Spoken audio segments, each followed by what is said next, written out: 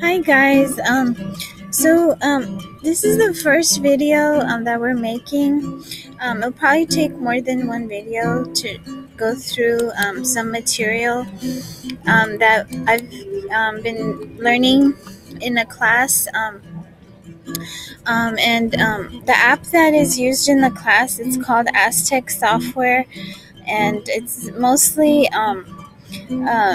focused on interdisciplinary, but mostly English and literature aspects. So the website is https://nextgen.aztecsoftware.com.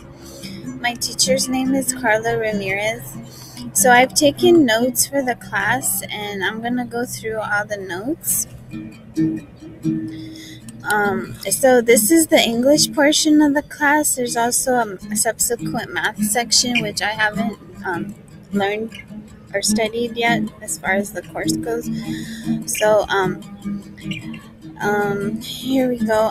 Literal comprehension, it says, is understanding exactly what you are reading or what the author is actually saying.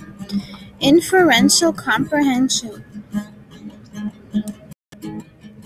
is understanding the abstract meaning or what the author means but doesn't say. So inferential. Inferential comprehension is understanding what the author means but doesn't necessarily write. The inferences that you make are based on what is said, what is not said, and your own feelings and experiences. Look carefully when making inferences to evaluate their accuracy. To make an inference, read the paragraph or article and think about what you have read. List the facts that are stated. Put together the stated facts with information you know, and make an inference. So it's 4 steps. Making inferences challenges the mind to work at a higher level. It enforces you to bridge the gap between obvious and suggested, between stated and unstated. So read is number 1. 2, list the facts stated. 3, put together the facts with information you know. And 4, make an inference. So as well, there was a little side of information we learned about the branches of government. So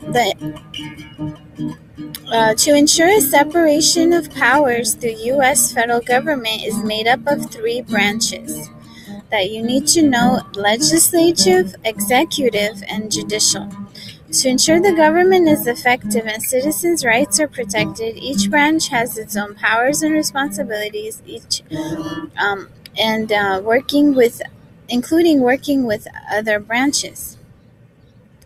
The legislative branch is made up of House and Senate, known collectively as the Congress. Among other powers, the legislative branch makes all laws, declares war, regulates interstate and foreign commerce, and controls taxing and spending policies.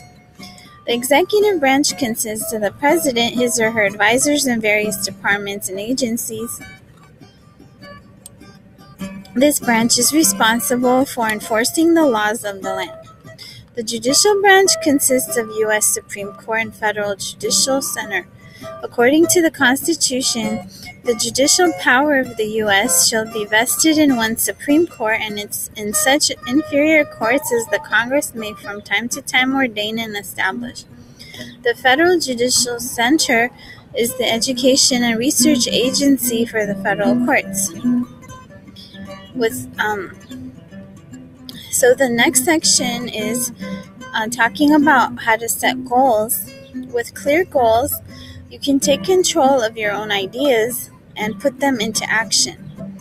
In order to set powerful goals, follow these 5 rules. 1. Set goals that motivate you. And 2. Set SMART goals. The best kind of goals are SMART, which stands for specific, measurable, attainable, relevant, and time-bound. So specific means create very detailed, specific goals. Measurable means make sure your goals can be measured. Attainable, your goals must be realistic. Relevant, your goals should be meaningful to you. Time-bound, goals should have a specific time frame. You should put your goals into writing. You should create an action plan with smaller goals that you can achieve quickly. And you can stick to your goals, your smaller goals, and don't quit working on your goal. When setting a goal, make sure it is important to your life. There is value in achieving your goal. Your goal relates to your values and priorities. Your goal is worth time and effort. Tip: frame your goals positively. Make sure your goal is realistic. So in summary, when you have detailed goals, it is easy to see what you need to accomplish concerning. So review your career goals, core values, your core work values. Your core values are your fundamental beliefs concerning how and why you do your job. These values reflect your highest priorities as a person.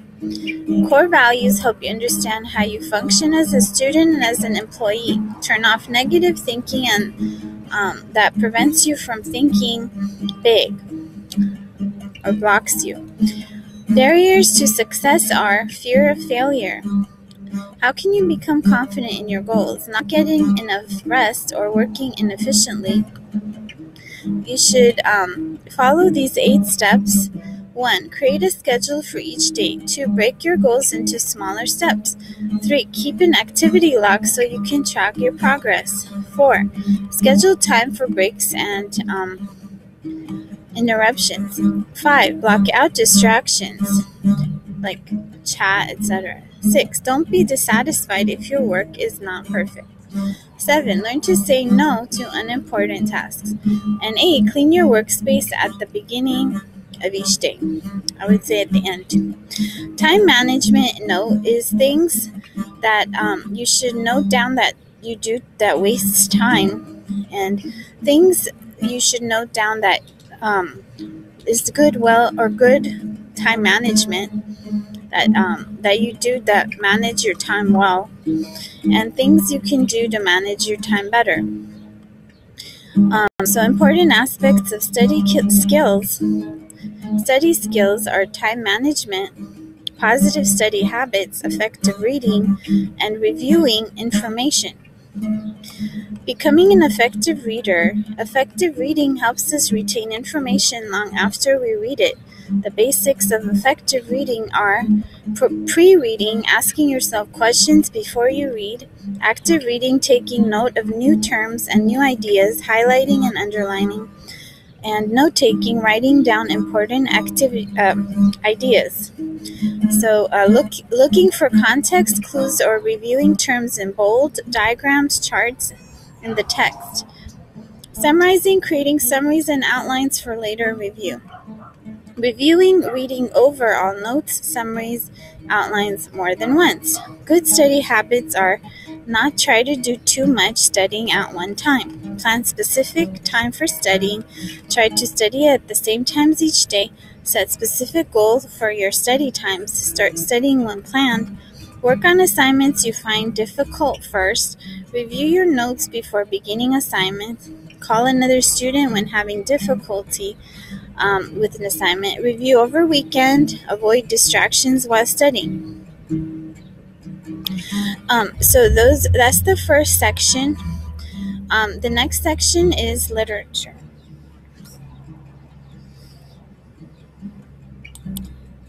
Okay, so we're gonna take a pause and we will continue in the second part of this series on Aztec software, interdisciplinary material.